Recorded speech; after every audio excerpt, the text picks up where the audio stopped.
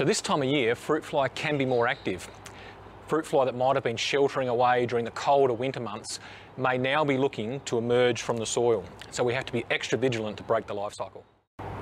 A key part of our eradication program is the regular application of organic fruit fly bait. Our teams will be active in the following areas in Riverland and Port Augusta applying organic bait over the coming weeks. Please give us access to your garden to do this essential work.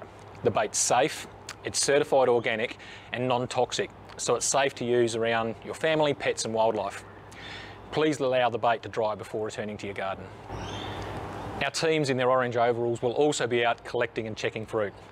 Remember, red areas are outbreak areas. Once picked or purchased, fruit and vegetables can't move out of these areas. If we stop fruit from moving, we can stop fruit fly from spreading.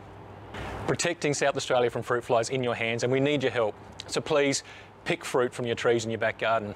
Also, collect any fruit from underneath those trees. Once you've done that, check it. If you see any bruises or blemishes on that fruit, cut it open.